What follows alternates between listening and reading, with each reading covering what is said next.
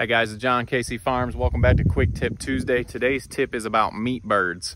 So to get the best meat bird, besides having it on fresh grass, out in the pasture, eating bugs and getting some sunshine, not in a factory, our quick tip today is move those birds close to your butcher station before butcher. You want to have the least amount of stress on those birds.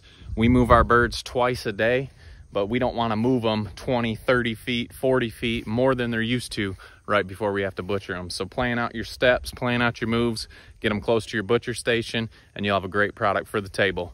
Thank you guys for following along. We'll see you next Tuesday for our next quick tip.